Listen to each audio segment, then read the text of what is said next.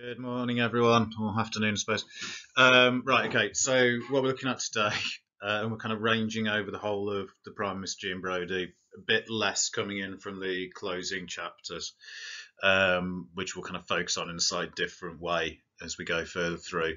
But he's kind of debating around whether we can view this as, in any way, a feminist text. Now, you are not going to come to a straightforward yes or no at the end of this, and that's kind of not the point. Because in this coursework, you want to be able to kind of debate around it, you want to be able to get in the different views and kind of work that in as part of it. So, what we're going to look at, we're going to kind of contextualize this in terms of the kind of overall debate. And consider the kind of context that surround this. So just again, linking back into those changing contexts at various points in time, just making sure that you're aware that you want to kind of be recognizing these as you kind of bring it in. Very briefly, I'll just introduce a very small bit of criticism. Again, you're just looking for these little bits that you can build in to help you discuss these points, to develop these points in a kind of clearer fashion. And then I've kind of, to make it a bit easier and a bit more straightforward, I've collected together a couple of pages of little extracts from across the book, which should get attached to this email. And we'll kind of go through them, we'll sort them out and consider where they kind of fit on essentially a kind of spectrum in relation to kind of the feminist kind of debate that surrounds the novel. And I'll try and create some links into the other questions briefly. Obviously, you should have picked up by the sounds of this, it's probably going to fit a bit more with the kind of gender and sexuality question, but we can still link it into the other questions. The cats are fighting. Right. Okay.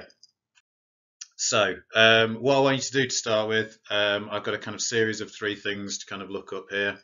The first one, you need to think about, well, how has the idea of what an empowered female looks like changed over time, kind of now, the 1930s, 1960s? Are there things that have kind of remained the same with this? Then you've got the reference to the Bechdel test, which is generally used more in relation to kind of film, but for the sake of our kind of argument here, I think we can use this as a kind of way of testing the Prime Minister Jean Brodie around it.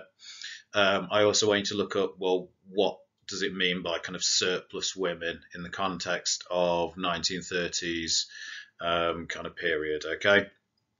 So go through, have a think about those 3. That'll start us off and place into context for the rest of it. Okay, so again, we kind of mentioned this briefly yesterday, but it's worth bringing back in now again. If you think about kind of ideas of feminism in the 1930s, well, you're looking at kind of simply the freedom to have a job, to kind of earn for oneself, the freedom, the right to vote, which has more recently kind of been brought in. And yes, there are kind of discussions that take this further, but to have those kind of elements, that kind of not fully being reliant on a male figure, in many ways that constitutes female empowerment. It's the 1960s where you get the kind of ideas of female empowerment being linked a lot more around kind of freedom in terms of sex and sexuality. And then nowadays you've got a kind of more modern definition of feminism with a far broader array of kind of freedoms that goes with this. Now, this means that when we look at the Prime Minister Jean Brodie and as we debate around, well, is it kind of feminist or not, then we're essentially kind of looking, well, in the context of the 1930s, potentially we do get shown kind of progressive views of women. Within the 1960s, yes, but against a kind of modern conception, maybe it's kind of more limited in kind of scope. So by talking about these kind of different periods, how different points of time would have viewed it, well, it would be viewed more of a feminist kind of text, arguably, when it first comes out, and in terms of when it's set, than we necessarily view it as now, where we see it as more kind of limited, essentially. Now, the test here, it is kind of applied to film. And I think again, it hasn't been applied to kind of literature as well, though it's a bit more limited in that scope. But essentially, it looks at the number of female characters in a film, how much time they kind of actually spend being shown, whether they have conversations with characters other than a male figure, and when there are kind of female conversations, whether they're actually about anything other than talking women to women about a male figure. And in many ways, Brodie kind of passes this test. Yes, there are a lot of occasions where they're talking about other male figures, but there are occasions where Brodie's talking to her students and they're not talking about male figures. And obviously there are lots of female figures, it's a female-centered narrative, but at the same time, there is also the various love interests that come into it across the text, and as part of it. Now, the last thing to kind of place it in context here is that idea of surplus women, and based on the kind of time setting, Brodie kind of falls under this category. So within the context of the novel, Brodie is kind of into late 30s, early 40s, at the kind of time period we see her. And she's then of this generation where, following on from the First World War, where a lot of men died and a lot of very young men died, there becomes a kind of gender imbalance, and there are then more kind of women than men. Because of that, there is a surplus supply of women, and these women, there are not enough husbands to be shared out. Now, on one level, this means that women are placed in this position where they're allowed to be independent, they've got to be independent. But at the same time, we could argue that Brodie is simply a reject within this system, that there's not necessarily the same level of empowerment that goes with her working and aspects of her independence and power than there otherwise would be, because rather than it being necessarily a choice, it becomes something that's been kind of forced upon her. So I think, again, just to set it off, to set this debate into motion, I got a little bit here from critic kind of Lisa Rosman that I found online. The Prime Minister in Brodie is hardly a treatise of female liberation. So they're saying that, from their point of view, not a feminist text really. A Google search digs up almost no discussion of Brodie as a feminist or anti-feminist icon. Yeah, this is right. I mean, I had a look around. There's very little that will argue this point of view. But she does kind of take into account, so yet, as embodied by Smith, so she's kind of focusing on the film version as much as the novel version of it, but never mind. She offers a fascinating glimpse into a particular strain of 20th and 21st century womanhood. So there are progressive elements, there are looks into what it is to be a woman, but it's hardly a treatise on female liberation, so it's hardly entirely empowering, but it does show some interesting angles and it explores that kind of view as part of it. So I think this sets us up. You could use this to help set up a kind of a point around the way that feminism is depicted within the narrative. Now, the other thing to mention here, before we move in and start looking at the evidence, just remember you'll be kind of comparing here. So you're thinking alongside, as we're looking at these, how Brodie as a figure maybe compares into Mrs. Linthart, how it focuses in and looks in at kind of characters like Fiona as well, and what kind of parallels or differences you can kind of draw out from this that could then be reflected as you discuss it and create a response, okay? So we need to think about the kind of evidence that we're going to use. So at this stage, you need to open up the sheet I've given you, and there's kind of various bits that I've picked out. Just to reiterate, you shouldn't just be using the things that I'm giving you in terms of evidence. This is to form a kind of groundwork. You should be able to range across the text yourself. There are other bits you could pick out. What I'm giving you here are not the only things you could use, okay? But what they should allow you to do is kind of decide around whether it's a feminist text or not, or how you can kind of argue a middle ground.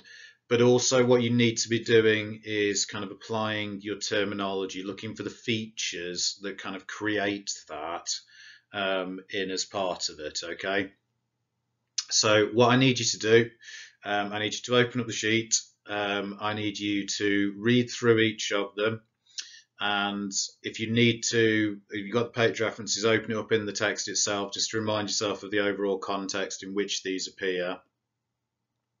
And I need you to decide whether you think they show a kind of an empowering view around women or something kind of disempowering and restrictive, but also to try and apply your terminology to think, well, what is it about Muriel Spark's writing that creates that kind of image? What is it that she's bringing in that does that for us? Okay. So go through it, be picking out those things, and be kind of, drawing it out. You can argue a middle ground as well. So for some of these, you might say that it's both, essentially, that it both kind of gives an aspect of empowerment, but also shows that it's only in a limited form and that restrictions kind of remain. I would have thought you're probably going to spend kind of 25-30 minutes working through, picking out the bits that you would use, and just considering how it could then work into a kind of a question that goes with this, okay? So pause me there, have a work through, and we'll see what you kind of draw out in a minute. Okay, so hopefully you've had a chance to have a look. The first ones we'll do a little bit more briefly because you've already looked at those kind of yesterday in relation to the kind of opening chapter, so we won't dwell on them as much. But if you think about the opening sections of the novel, Brodie is depicted as powerful, essentially. She's a figure of authority, a figure of power, and in which case, as a woman within the narrative, this is potentially, something kind of progressive. So you get the kind of metaphors that work through it, the flash as a meaningful accompaniment to a quiet voice. You can talk about the adjectives. She's a mighty woman. You get the kind of dark Roman profile, and as we said, that kind of analogy into Julius Caesar that comes in with it kind of empowers her as well. You do get the kind of potential for her defeat. You get the reference to the kind of potential assassination that comes in with it. So there's something kind of ominous within it, but there is something empowering about this characterization of her. And as you look at the second one, this kind of empowerment doesn't necessarily come at the expense of her sexuality.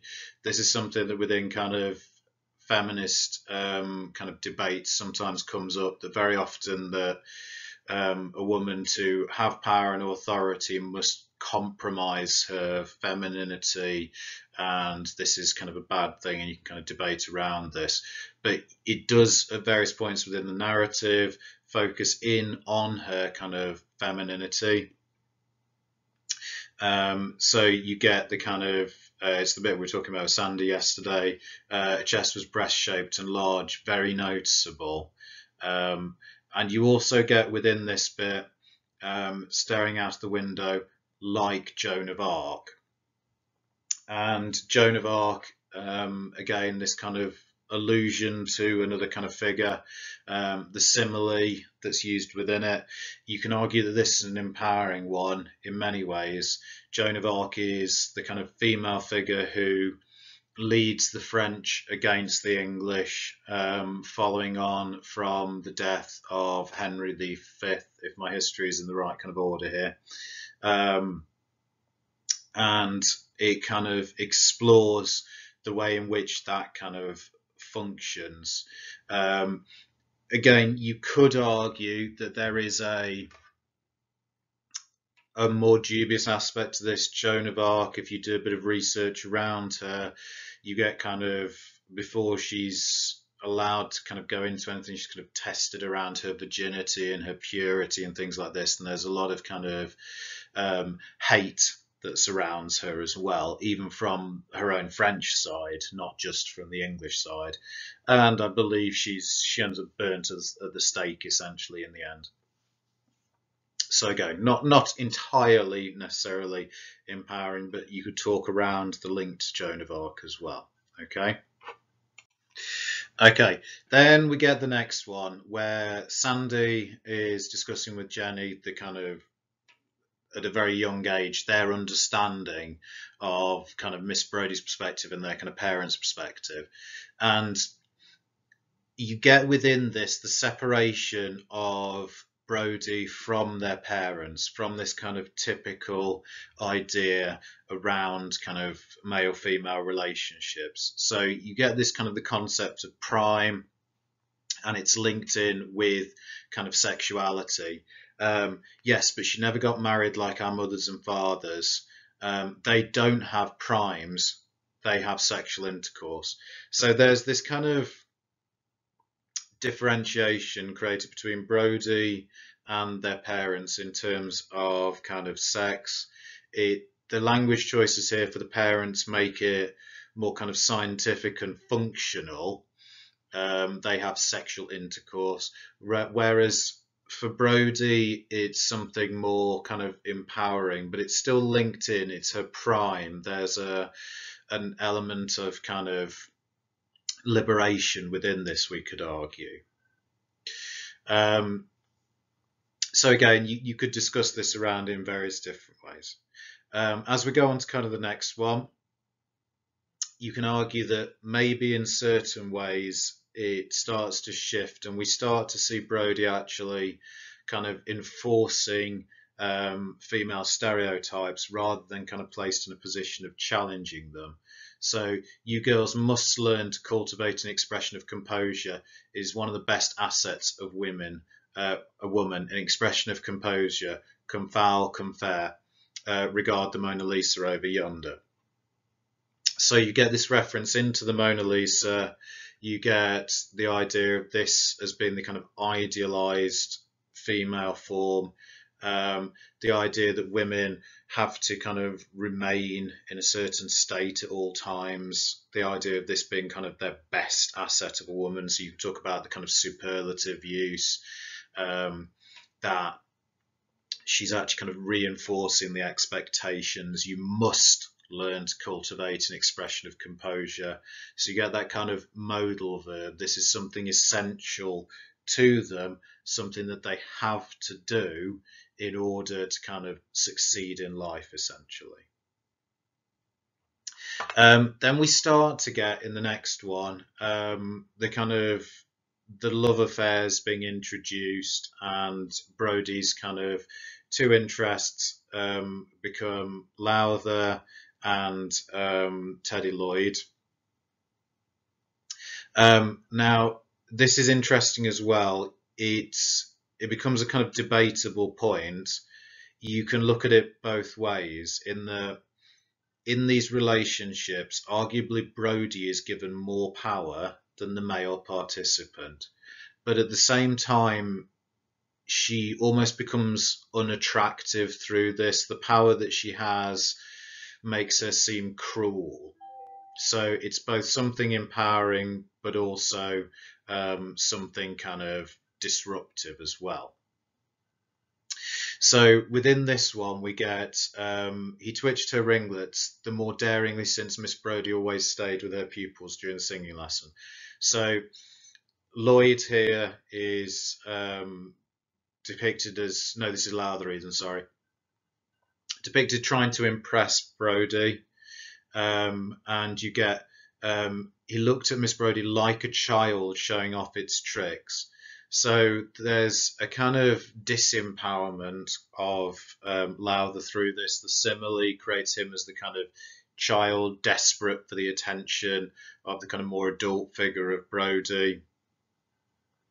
as if testing to see if she were willing to conspire in his un-Edinburgh conduct. So whether she is willing to kind of defy the more traditional kind of ideals that go with kind of Edinburgh at the time. It's more of a kind of traditional setting. Okay, then we get into the next one. And again, you can kind of debate the point in this one. There is a sense that Brodie, through the language choices, is presented as having a choice here, that she is the one choosing this path.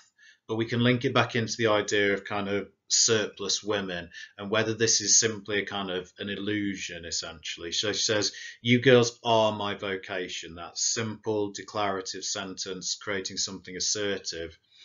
And you then get this kind of conditional element. If I were to receive a proposal of marriage tomorrow from the Lord Lion, King of Arms, I would decline it.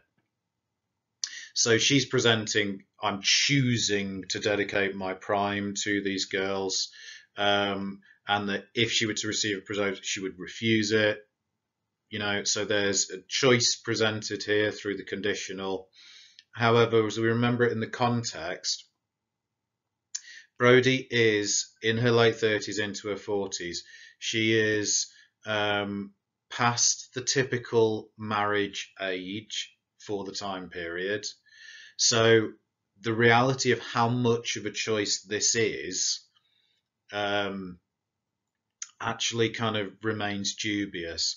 And she then kind of instructs them further, form a single file now, please, and walk with your heads up like Sybil Thorndyke, a woman of noble mien, whereby she's kind of instructing them in to kind of act again in this kind of with a focus on their bearing, on appearance.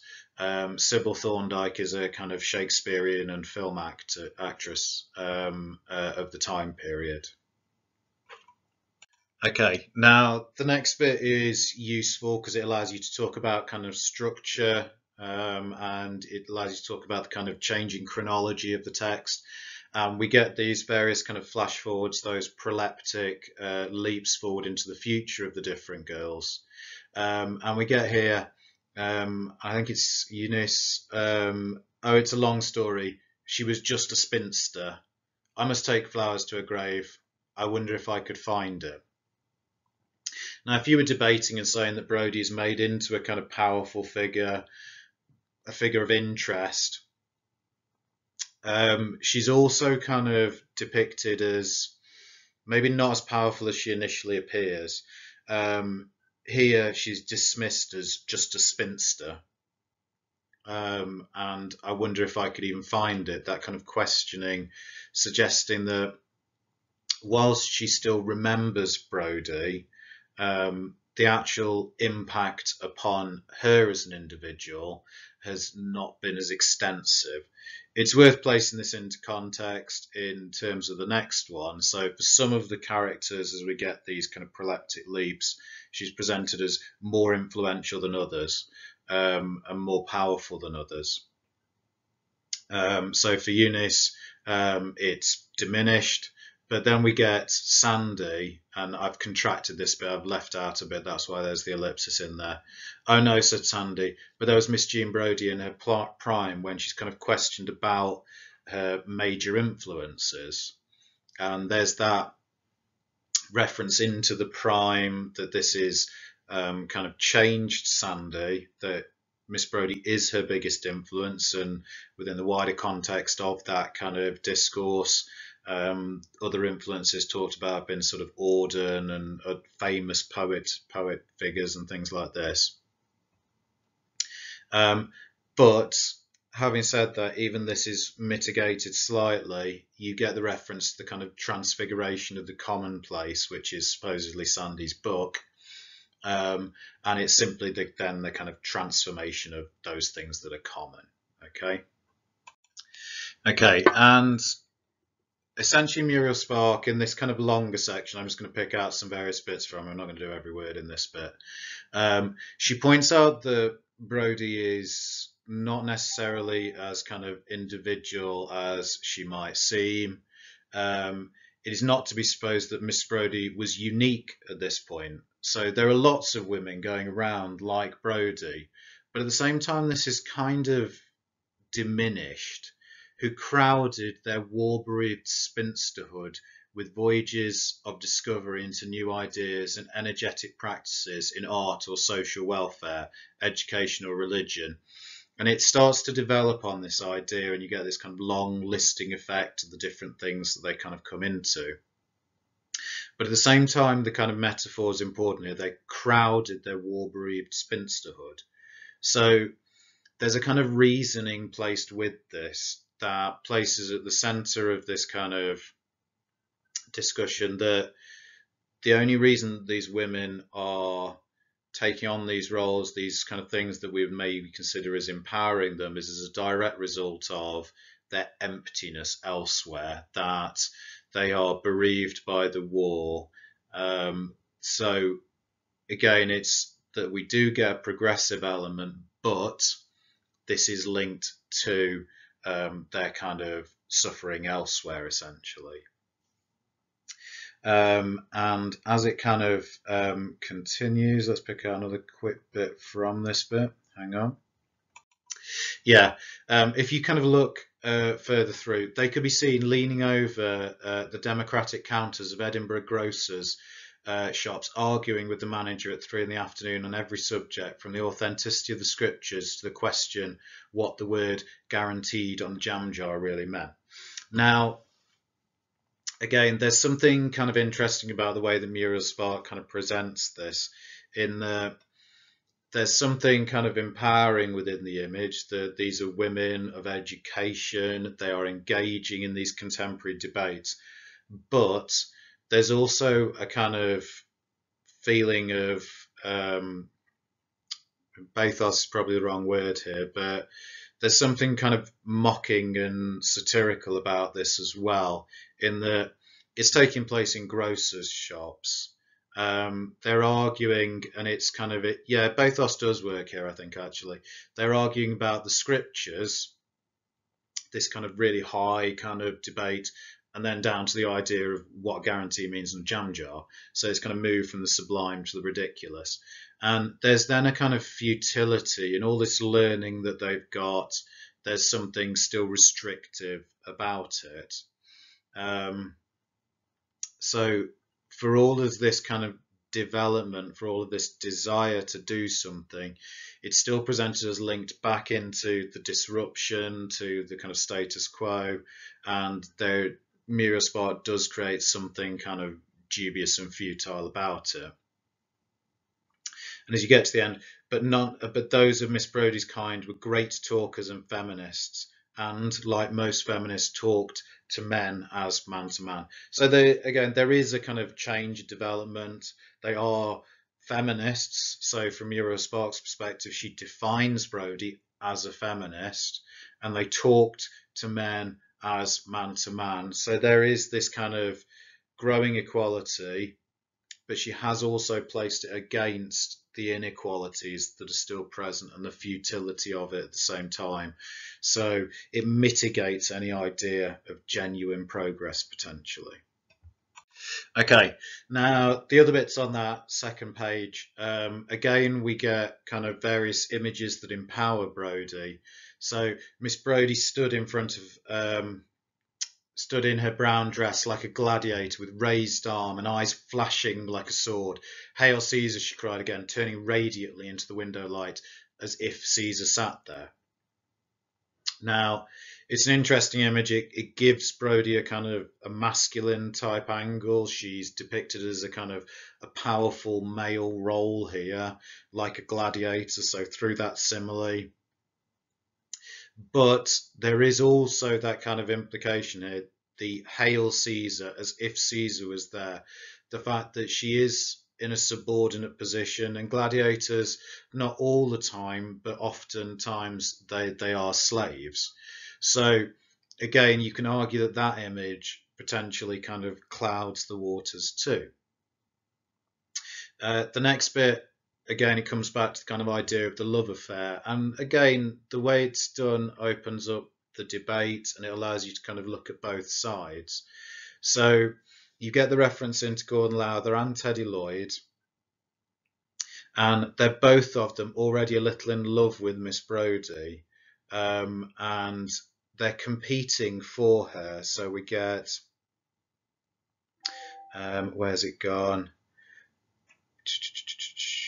Hang on, let me just find the bit I want. Yeah, sorry. You get the reference them begin to act for rivals for her attention. So on one level, this kind of creates a Brodie that again has a power and a kind of domination over male figures, but you could argue that it places her in the position of an object. And it even describes this directly. For they found her the only sex-bestirred object in their daily environment. So they're competing for her as a sexual object becomes the implication in the way that Spark has kind of depicted this. So whilst she has a control, there is also the sense of her being competed for as part of it. Remains simply a figure of desire. Okay. We then kind of move through, and again, we get this similar kind of image coming into it, where we're on Gordon Lowther again, and Sandy caught his glance towards Miss Brodie as if seeking approval.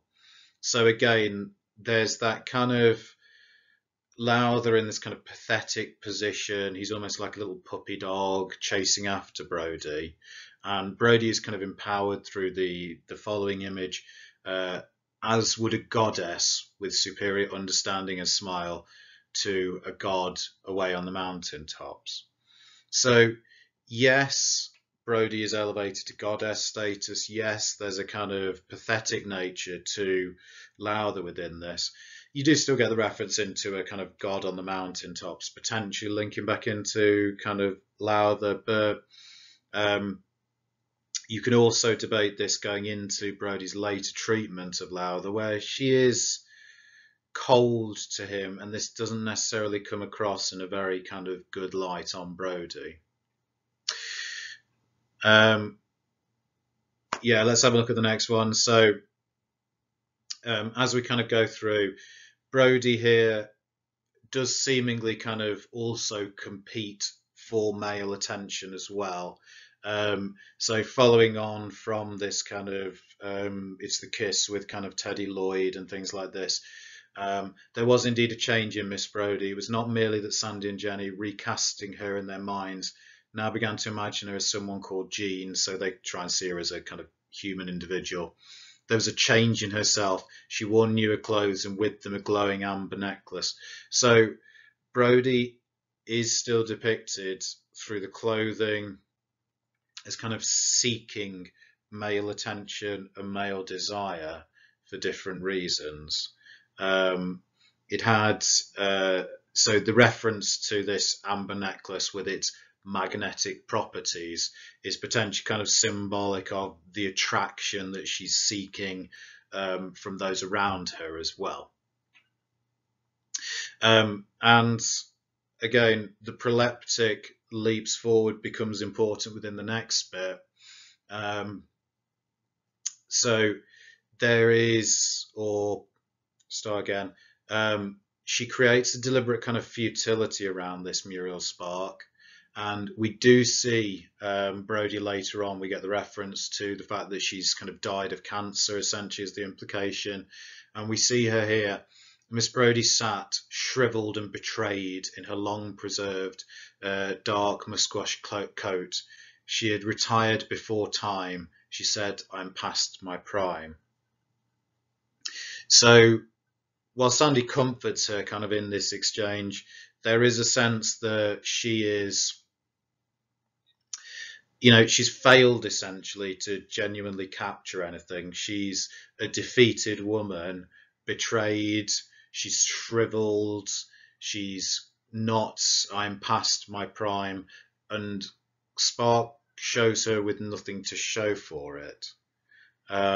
So it becomes a kind of anticlimax that you can talk about in terms of her depiction. Okay, and We then get into the references to the affair she's having with kind of Teddy Lee, Gordon Lowther even. Now, again, this will like kind of debate around it in various different ways. Now, within the context of the 1930s, her entering into this kind of extramarital affair without marriage, it is kind of an aspect of sexual liberation that, in terms of the time period, would have been kind of more progressive. And you get this kind of, it's implied here that this marks her out as different and kind of subversive. So it's Mrs. Gaunt who introduces this, and it's to the two sewing teachers, all members of the kind of Catholic Church, this more kind of restricted and traditional element. So it's important that Spark has them introduce it, and in this kind of euphemistic way. So you get the reference to she stuck her needle in and out of her embroidery, and there's a deliberate kind of phallic image that goes with this. It may be that Miss Brodie has the same complaint as Mr. Lowther, and the implication is that they are away, they're carrying out the opening stages of this kind of affair under the guise of being ill. You then get the kind of reference into the bit further on, and again, it fits in with this idea of Brodie, in a sense, being cruel. There's also the element of that she's still restricted in certain ways by kind of society. So for all that this is empowering, it's not entirely empowering. I renounced Teddy Lloyd, but I entered into an affair. It was my only cure. So there's a choice here. There's a desire on her part. She's chosen a kind of sexual affair, and you get the idea of it being a kind of cure in the metaphor there. But at the same time, that's almost hurtful to Gordon Lowther. He's being used as an object here. My love for Teddy was an obsession. He was the love of my prime, but in the autumn of 1931, I entered into an affair with Gordon Lowther. He was a bachelor. It was more becoming. So that kind of comparative at the end there, it was more becoming, that this is socially acceptable. She can get away with an affair with Gordon Lowther where she can't get away with an affair with Teddy Lloyd. So there is that restriction that kind of comes into it still as well. And again, we're just kind of coming with these last ones to kind of reiterate some of the points we've made earlier in many ways. Many a time she gave the girls to understand that solutions to such problems would be quite useless to Sybil Thorndike, Anna Pavlova, and the late Helen of Troy. Now, this again is an interesting one. She's talking about a number of the other subjects at school, and Sybil Thorndike, the actress, then Anna is the kind of dancer, and then obviously you get the classical allusion to kind of Helen of Troy. They're all people about appearance, essentially. Helen of Troy, the kind of most beautiful woman ever to have existed. These other figures of kind of grace and appearance. And again, she's kind of directing the girls towards this aspiration in terms of womanhood. So how kind of progressive she is becomes a debatable point. If she's simply focused on the girl's appearance as much as anything else. As we go on to the other ones, she spent Sunday evenings with him also, and more often than not the night, in a sort of definite duty, if not exactly martyrdom, since her heart was with the renounced teacher of art. Now, again, interesting one in that you get the sexual freedoms that are implied through it, through the kind of euphemistic, more often than not, the night. But at the same time, there's the cruelty in that it's one-sided.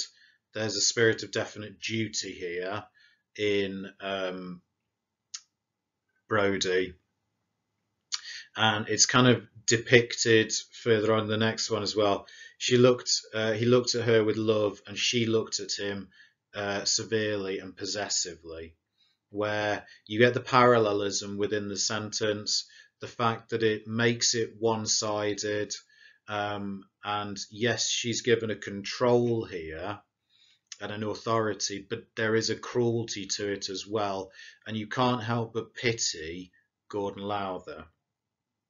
And ultimately, she's kind of defeated in this. Again, her power is taken away in the last one I've kind of picked out here. If I wished I could marry him tomorrow. So Brodie's utterance here is depicted as sort of assuming a power. It's sort of prideful, and then instantly Spark creates this kind of anticlimax. The morning after this saying, the engagement of Gordon Lowther and Mrs. Lockhart, the science teacher, was announced in the Scotsman. And Brodie is kind of shocked by this. Her power has been taken away. So just to kind of link into the other questions here, because I think that's going to be kind of important as part of it as well. When you are looking at this, if you're thinking about the dangers of education, you could link a number of the points here into the way in which Miss Brodie is arguably still reinforcing ideas of gender stereotypes in her teaching to the students. That is a dangerous thing to do, in that it simply maintains the status quo. From a modern perspective, we look for it to be broken because of the inequality that's present there. You can talk within this about other dangers within education, that the students become involved within the love affairs between the teachers as well, and that can lead you into the kind of abuse question too. But we're going to kind of build on that in slightly more detail as we look at the kind of repressed sexuality of Brodie and how that's dealt with next week. Okay, so for the moment, that is it, people.